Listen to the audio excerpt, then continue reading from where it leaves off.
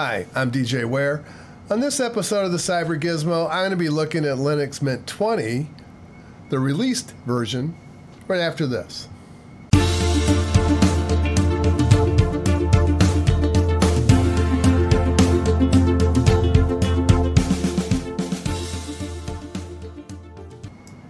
I've seen quite a few reviews on Linux Mint already that have come out and based upon, the early release or beta release of the software. But I always like to wait because there's always last minute decisions that are made that are incorporated at the very last minute before they do a release. And, I always like to be fair to the developers, give them just as much time as they need to really get a good release out that is, that is stable and addresses some of the problems that other users have pointed out to them. So Linux Mint 20, that's what we're going to be talking about. It's the code name was Ileana, and I'll be doing my usual, let's look at it, let's talk about it, and then let's do an install, and then I'll give you my final thoughts on it.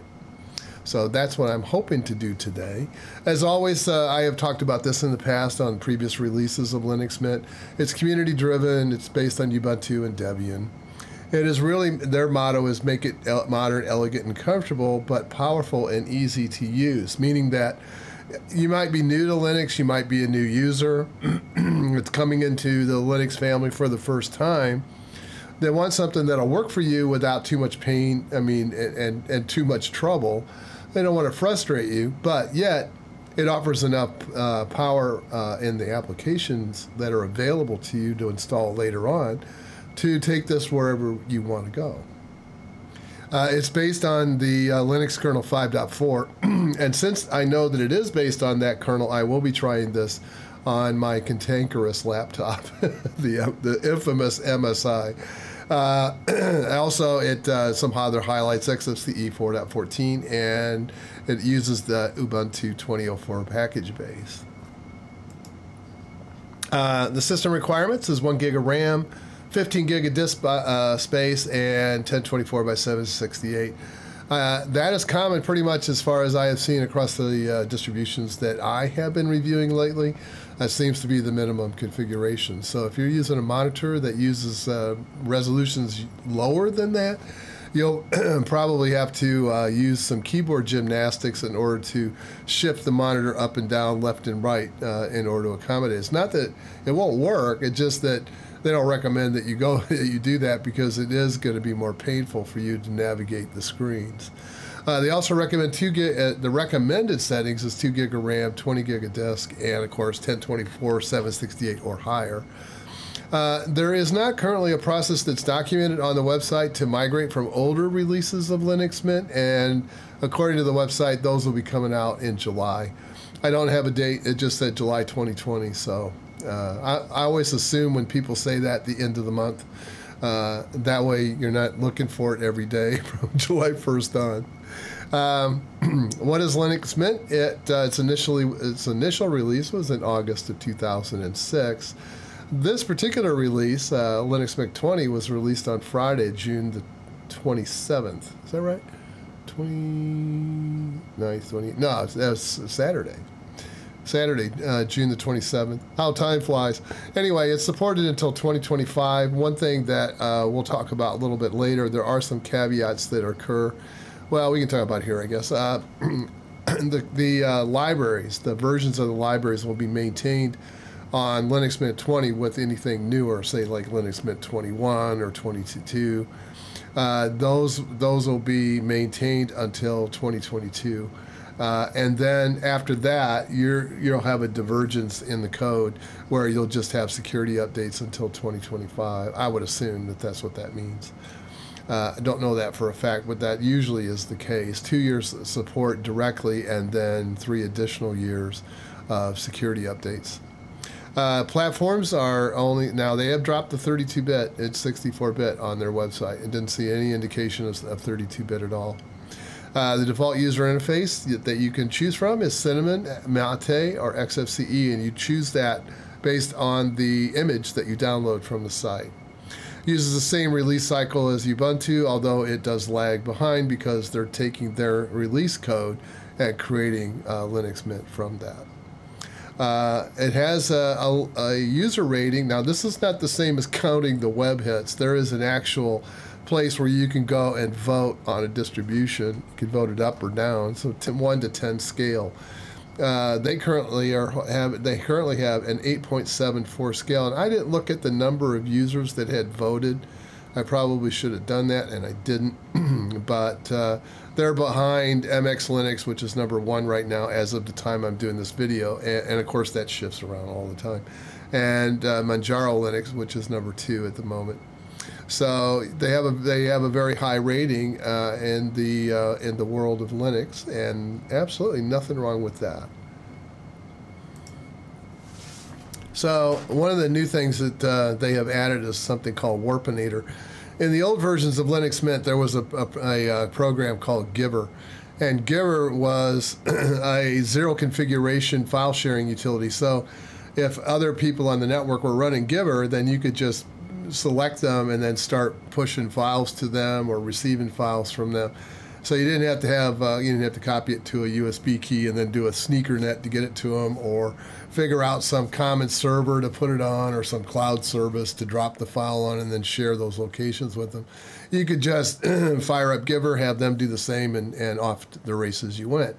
Unfortunately, that project was discontinued, and Linux Mint had to remove it from the distribution. Well, they have a new version called Warpinator. It re-implements Giver for Linux Mint, and it lists all the computers on the network. Now they say that, but it looks like it's the local network, of course.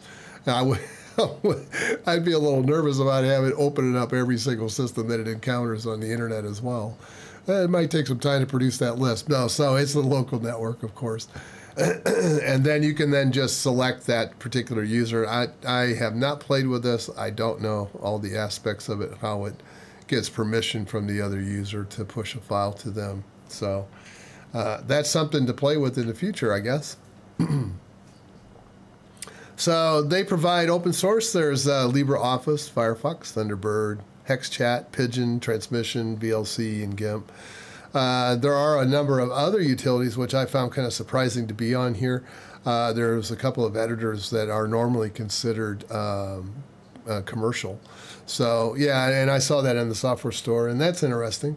They do provide a mechanism where you can install proprietary software such as codecs that you might need for audio and video. So you can install those optionally. It doesn't initially provide snap support, and I know this was a controversy initially that they were not going to support it at all, but they have produced some documentation that shows how you can override that if you choose to, and allow snaps to install. So yeah, I'm not going to get into that controversy. They have resolved it. I mean, it's all about choice. If you want it, you can turn it on.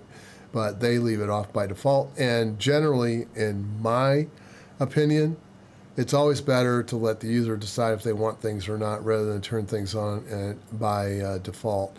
Particularly for, particularly in the security realm, you want things defaulted to closed, not open. I'm not saying that it's insecure, but I am saying that there's nobody that watches that store. I ain't going to say that.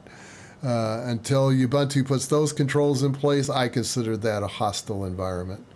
Support multiple languages, can be booted from USB flash drives, supports local volume manager. Now, you can choose full disk encryption. I know in the past that on the older releases, you were not able to configure any additional partition management within the LVM during the install. So I'll probably poke at that a little bit today and see if you can or not. Also, there was a mechanism in Linux Mint that allowed you to do additional encryption on your home directory through encrypt FS. And I remember we looked at that when I discovered it in 19.3. And I said at the time I was going to do some digging into it, but apparently Linux Mint has pulled it temporarily. I don't know if it's back in at the time of this release, but I know that during the beta they pulled it. And the problem is that when a user logged out, it didn't re-encrypt your home directory, so it left it in an unencrypted state. Not good. Not good.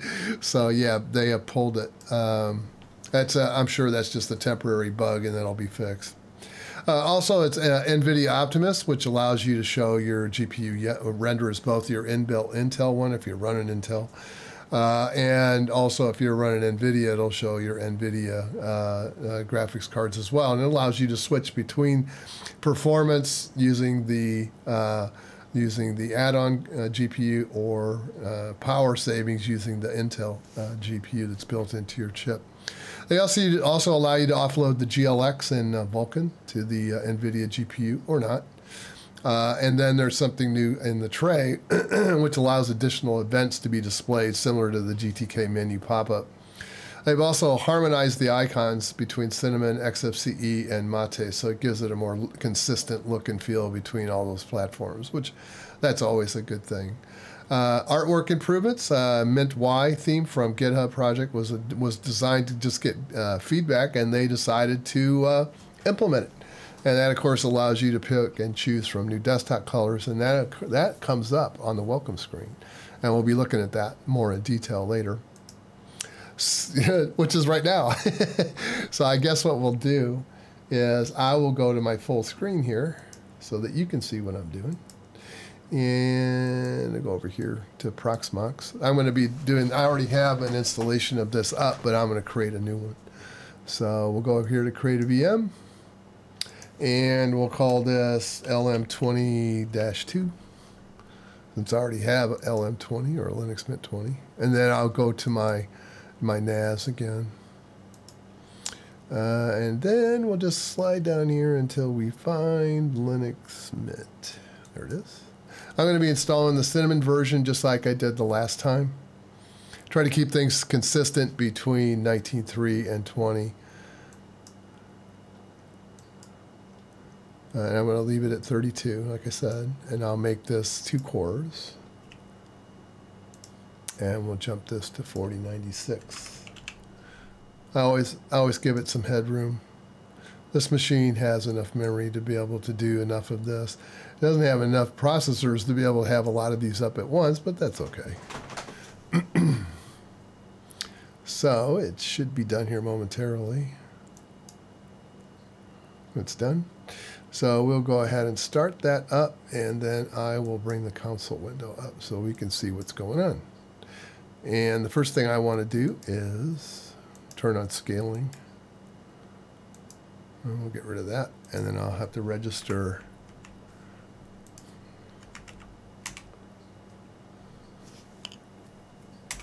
There we go. Register my mouse and keyboard.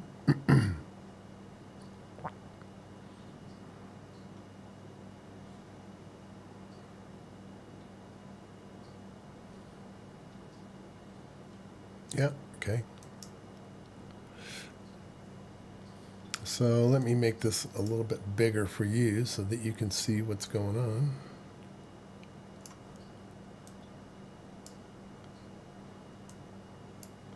Hopefully that's big enough where you can see. Also, I think what I'm going to do is, yeah, we'll move this over that far, and I'll move this over that far. Okay. Let's go ahead and bring up the installer. Looks like calamari's.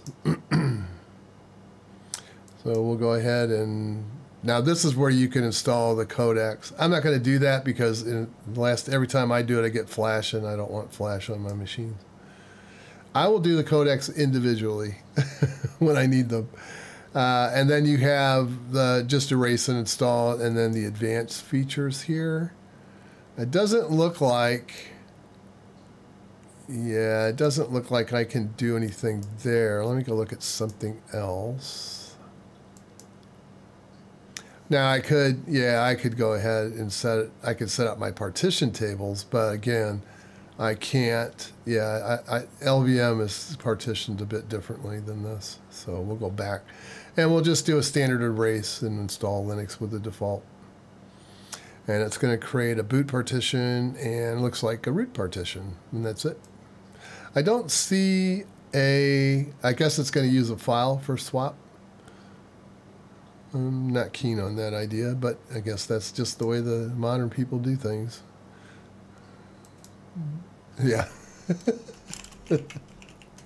That's the way I do things. Okay.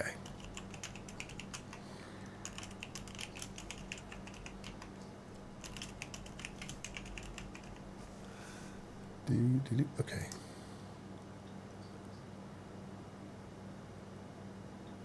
As Scotty said in Star Trek, you have to understand how things work before you go rushing into making decisions. That is a old adage in any part of this business. Is if you don't understand what you're doing, all you're going to do is screw things up. Just saying.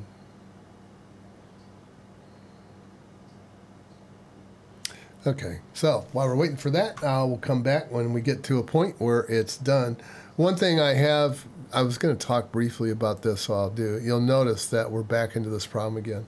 So this is not an issue with CentOS because I have installed Red Hat, I've installed another Ubuntu, and I've installed this Linux Mint before and saw the same behavior on all of them. I am thinking that this is a bug in Proxmox, or in the base operating system, which is Debian, on which it's based.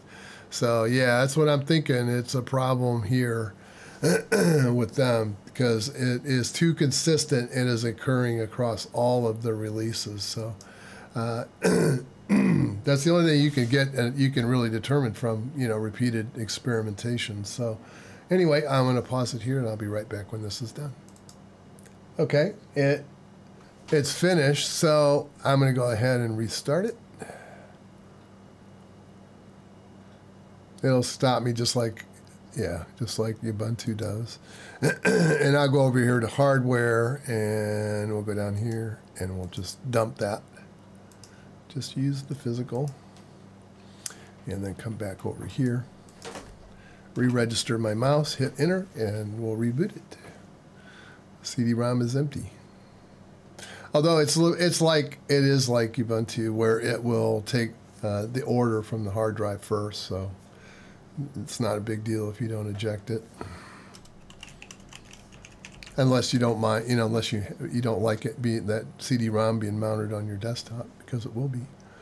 So it's telling me, okay, yeah, this is typical with Cinnamon. It wants the hardware acceleration, and yep, I've got a connection. So this is kind of nice. This is where they were talking about the first steps. So you'll notice that you can now theme, and you can go to dark mode.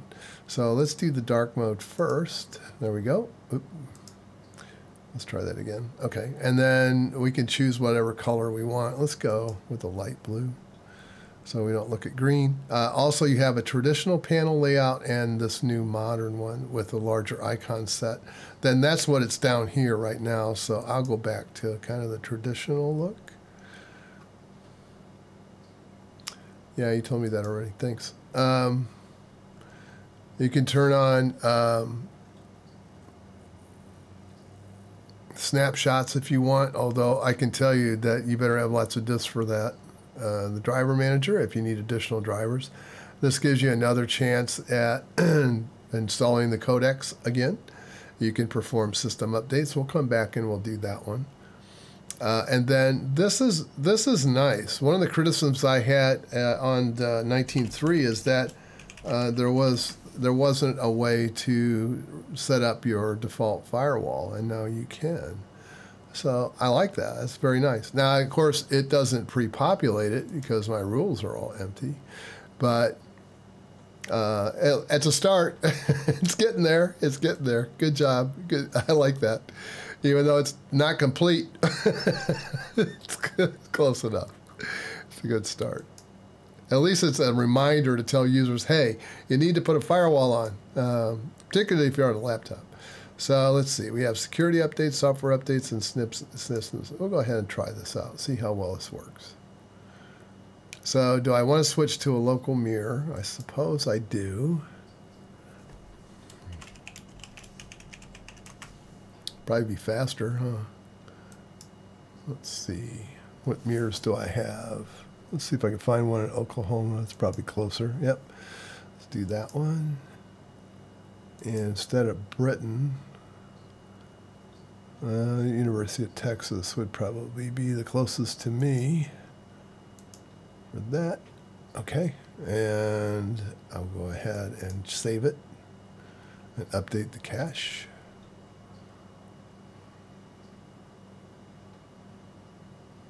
Okay, and that should be it for this. And then it has, looks like these suggestions have all been selected already. And it tells you the type. These are security updates. This is a new kernel. And then we have some upgrades. This is nice. I like this. You know exactly what type of updates are going on. I don't know. I haven't seen that facility in Ubuntu, and I don't know if I don't use Cinnamon, so I don't know if it's a feature of Cinnamon or whether Linux Mint has added this. So it's telling me I need to, and I'm going to have some impact because I'm installing a new kernel. I need the new headers to go with it. Yep, probably a good idea. Asking me to confirm. I don't do my upgrades through graphical user interfaces, so if you guys are going to comment and say, well, yeah, duh, it's been doing that for years, that's fine. I'll take that.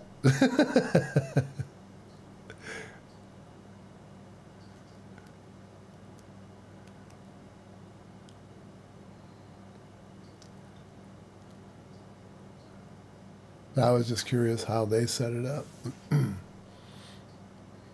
All right, so I'll be back. This is probably going to take a while, and we'll wait till it's finished. Okay, so our system is up to date, but it needs a restart. Yeah, it would, because it's got a new kernel, and probably some drivers that need to be updated in libraries too. So, all right, so we're done with that. I know I'm going to leave this to show this at startup again, in case there's something else we want to look at, and then I will go down here. And we'll do a restart.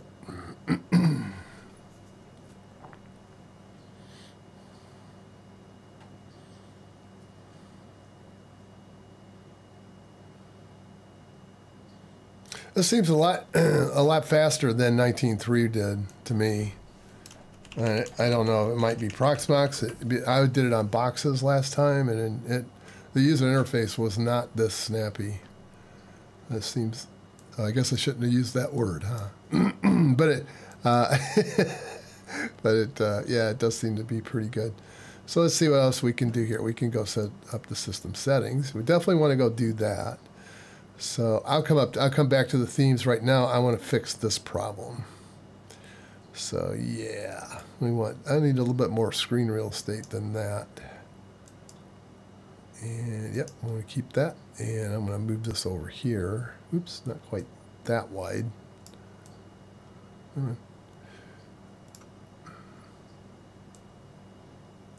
There we go.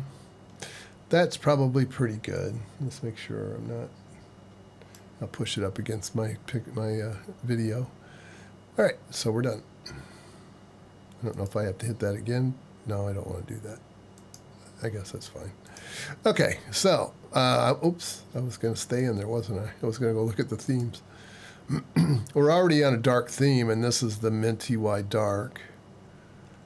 I know there's some other Windows borders, icons, the Minty Y. So this is all part of that project that they did, and the desktop Aqua as well. Okay, nice. I guess I can. Yeah, of course it's out of date because So then I got some choices here of some others that I can choose. There's Minty Y X Dark, Graphite, Ubuntu Touch. Yeah, I'll let you guys explore that. I'm serious. I spend so little time in the graphical interface. It could just be a tiling window, and that'd be fine with me. Let's see. Screens. I bet. I wonder which one that is. Oh, does it give me a choice on which ones I can use? Nope. So it's basically a screen blank. Okay. Boo. I guess you can always put up X screensaver. It's probably one of the oldest applications for screensavers that's been around. It runs on Macs. It runs on Linux. I don't know if it runs on Windows. It might. It's been around a long time, and it's probably one of the coolest ones that you can get. I mean, and it's still maintained. Yeah, they still maintain it. So even though it dates back to, oh my gosh, probably 1990 at least, maybe older than that. But it's been around for about 30 years plus at least.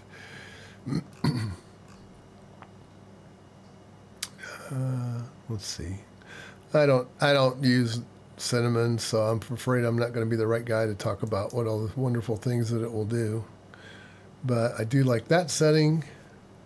Software Manager, I suppose we should go look at and see what packages that are available. I know that we won't find snaps in here.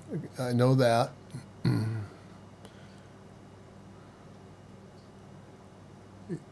Yeah, so yeah, this seems to be changing quite a bit. The last time I got some different recommends. Let's see. Let's look at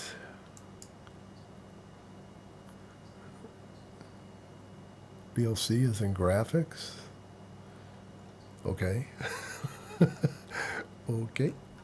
Let's just pick one. Let's just pick that one and see what it says about it. Nice. Gives you lots of information. Gives you reviews. You know that is a package. It's not a flat pack or a app image. Yep. Calibre, Kdenlive, Darktable, lots of good stuff. I mean, like I said, they have a very strong set of packages that will help. I mean, all of these are, I mean, this is pretty wide. This is a video player, and this one is used for, similar to Photoshop, where you can manipulate images. This one does vector-based art, similar to Illustrator, although I won't put these two on the same plane as Photoshop and Illustrator. They just do functions that are similar. And Blender, which does 3D rendering, although also has a very good video editor inside of it, which is kind of interesting. This is a ebook manager. Kdenlive is a nonlinear video editor. Darktable allows you to manage photographs.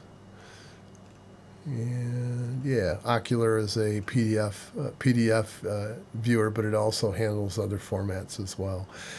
Krita is another very good package for painting, watercolors, oil type of painting online, and then there's a diagram editor. So yeah, there's a lot of good stuff here that you can choose from.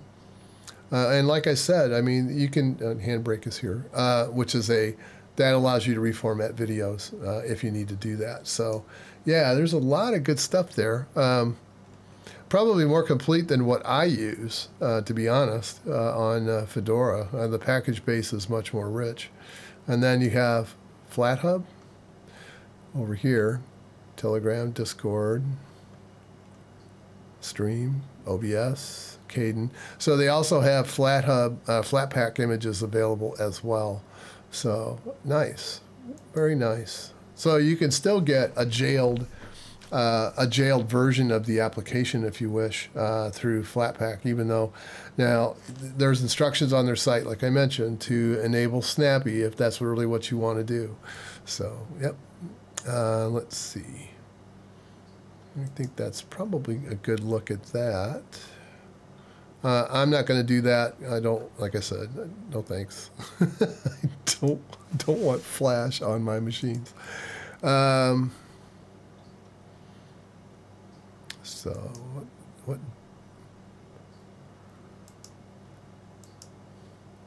Nemo, okay.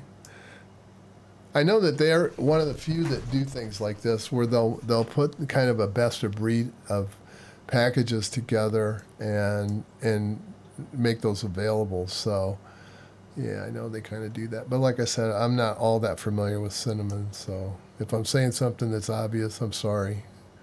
I just don't use Cinnamon. I didn't grow up with Windows, so I don't need a machine that looks like Windows. Some of you might. I mean, that's your preference, but I didn't grow up in that environment. My foray into GUI interfaces was on Sun OS, so I'm more used to the traditional Unix based GUIs, which would be similar to the old Mate or GNOME and the original GNOME. So yeah, that's what an original Unix interface looked like. So that's what I'm kind of used to. Let's see what we got. So we have an archiving app. We have a disk manager, which I assume means I can go in and partition them. And let's see, extended. It's completely utilized, of course. I'm going to have to go out. I don't see a swap partition, so I'm assuming that is a swap file. Let's just go check that. Make that a little bigger for your benefit. We'll take a look at the space that we're using first. So about 8.2 gig in the root partition. And the boot UFI is only taking up, they allocated 500 meg, and it's taking about 4K, which that's fine. It gives you plenty of room to upgrade, your system later on if you want to do that. Let's see what's out here in the, swap file. So that is oh, come on. There we go. 1.5 gig. So yeah, that's a little small, but that's all right. You can always fix that if you want more. But at least it's better than nothing. I don't see the, Oh yeah, they've redirected some of it, but, oh, that is totally redirected, maybe.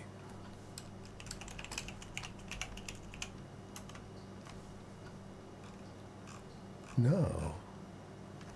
Very good, Mint. Very good. You're learning not to make the same mistakes that Ubuntu makes. Very good. I'm glad to see that. You know, I'm an old timer, and I don't like to see things that are undone for no apparent reason. Ben, like I said, I've said this before, I'll say it again. Ben was designed to be a base set of applications that you would need in the event that your other partitions would not mount. And user was usually always on its own partition. So, yeah, because the disk drives just weren't that big back then. So it contained the minimal amount of set to restore your system. If for some reason your user drive didn't mount, you still were able to get to it and fix it, or to be able to find out and diagnose the problem. So, yeah, well done, Mint. Well done. Yay, good for you. And I see library is done exactly the same way. Yes, and I do say lib. And lib was the Unix way of pronouncing lib. So lib. So if you want to pronounce it the correct way, the Unix way, it's lib. Somebody corrected me on that, and I was like, sorry, I didn't learn it that way. That ain't the way that we use that it was defined. So, so I stay with what I know. Let's see. I guess the other thing to do, since we're on this rampage, let's go ahead and install. I'm sure I don't think HTOP's here, but I'll look. HTOP here. Oh. Type it right. No, it's not. And I don't want glances. I want NeoFetch. And, oh, wait a minute. I want get to. I'm sure that's not there.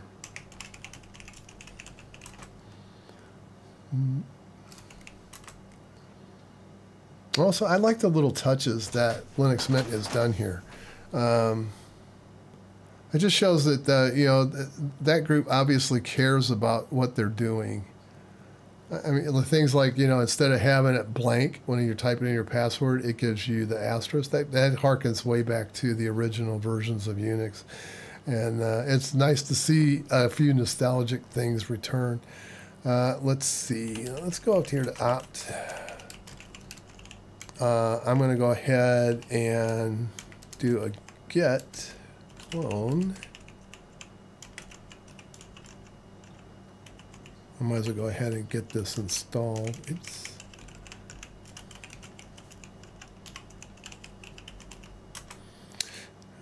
Okay. I might as well go ahead and run it. I'm not expecting, anything surprising.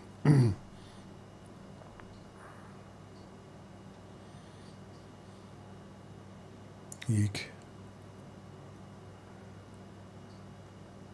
So I noticed that systemd thing again, and this is not Linux Mint's fault. This tracks all the way back to Debian and Ubuntu, the originators of this. And systemd didn't originate with Debian. In fact, Debian for the longest time fought it, didn't want it. But my contention would be is if you are going to enable a service inside of your distro, would you please provide a default profile for us to use that is secured? And you can find that out. You know how to do that. And you are the right people to do that, not us. And if you would please, would you make it a package that we could install? So for those people that want to leave it wide open, they can leave it wide open. And for those of us that are ultra paranoid and want to lock everything down, let us do that, please.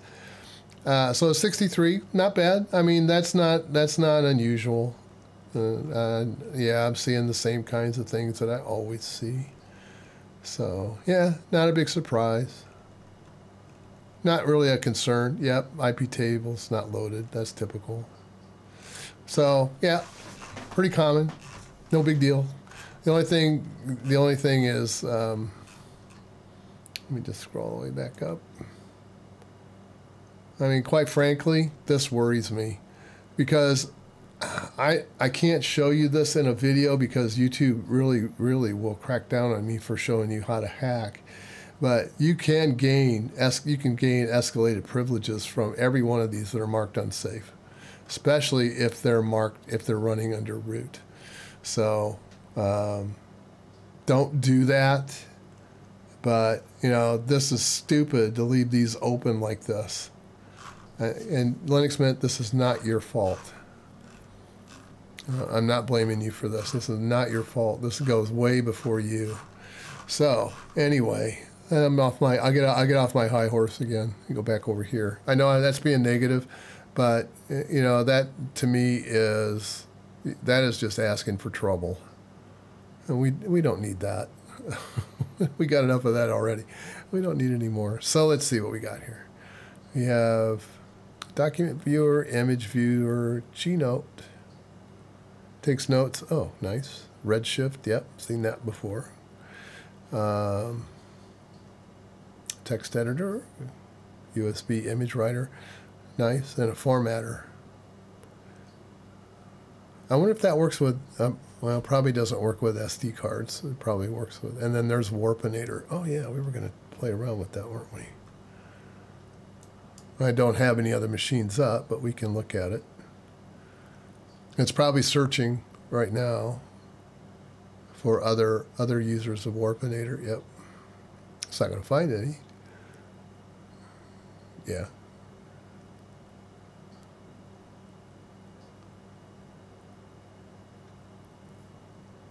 Okay. I might come back and do a video on that. See how it actually works and what protocols it uses. It probably allows, I don't know. I know that Giver allowed you to set up if you wanted to use NFS or Samba or SSH copies. So we have LibreOffice, a calendar. They really provide enough positions for you to install those. That's good, I guess.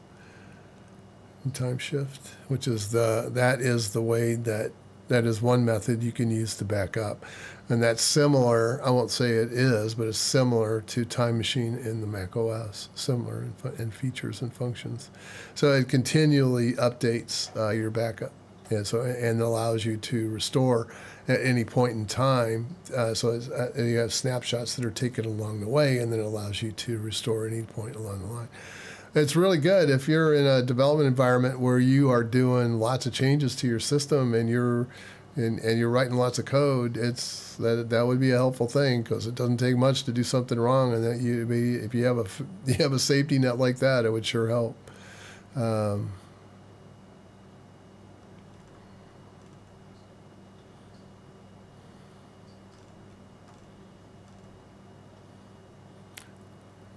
don't need to do that, I don't think. Yeah, we looked at screensaver already. My folders, and then my recent files, which I don't have anything going on. This is Firefox. I think it is pretty new.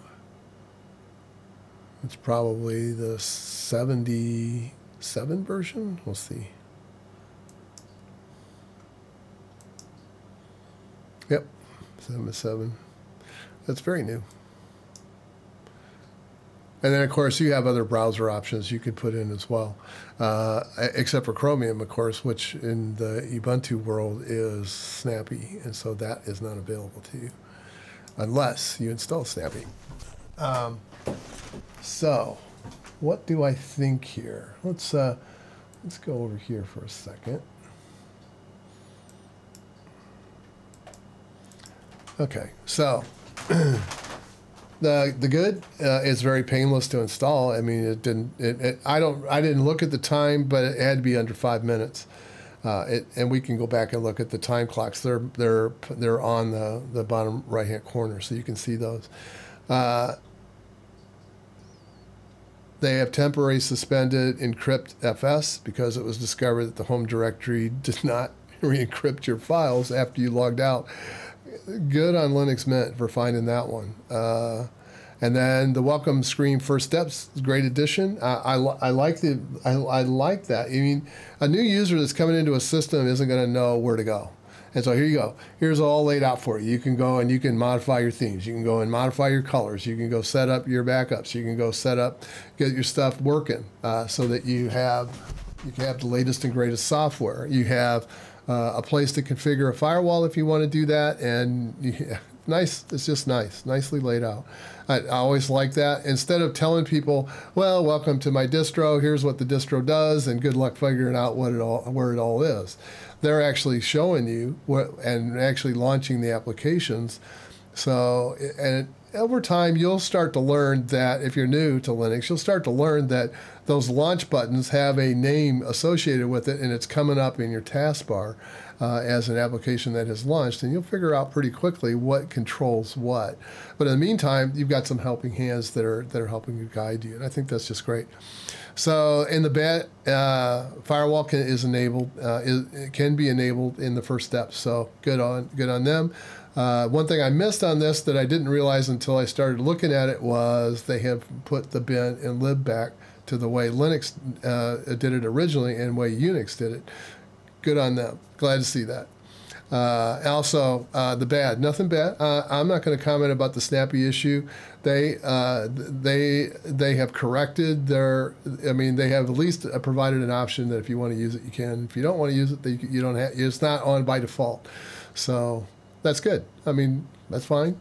I don't have a problem with that. Why would I? It's choice. The ugly is it's green. Yeah, but you can change it. It doesn't have to be green. There is a Linux Mint database, Debian base, if you prefer Debian. I don't think that's been updated since the last time I reviewed it because it's based on the Debian release, and Debian hasn't gone up to 11 yet. So yeah, I mean, if you prefer Debian as the base, you have the option to do that. And also, a wish list upstream distro. Please please, yeah, I'll say this one last time. Please give us a secure system D profile for those services that are configured and turned on. I'm not asking you, Linux Mint. I don't think this is your problem to deal with. I know that you're receiving these things upstream. I should say downstream from the ones you're dependent upon. I would like to see that message go back to them. If you're going to enable a service and it's going to be turned on, then make sure you have a secured profile available for it. That for us tinfoil hat guys, at least we know we're not going to be seeing high risk unsecured. We won't be seeing that when we go to look at do a security run on the system D stuff that's running. As I guarantee you, it isn't hard to grab security to escalate security. To get a privilege escalation under those machines that are running as root. I guarantee you it ain't hard. And yeah, unless you want to be a testing ground for newbies that are coming into the hacking world, please fix that. I appreciate it. Anyway, that's all I had for now. And yeah, I hope you enjoyed this today. And if you did, please like and subscribe. Hope to see you all again real soon. And bye for now.